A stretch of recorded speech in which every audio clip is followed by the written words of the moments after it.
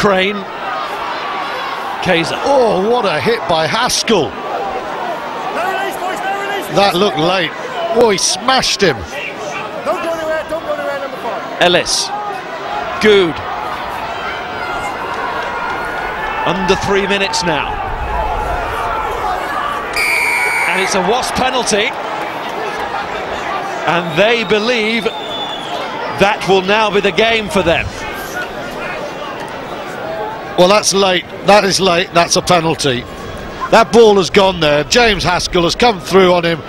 Ball has gone. No attempt to tackle. That is a clear penalty to Leicester. And Haskell, quite frankly, on another day would be in the bin for that. You can't criticise the commitment, the fire, but he lost control there, and he's incredibly lucky to get away with that. Leicester should have had the penalty. Wasps have got it. And they have a chance to take the bonus point.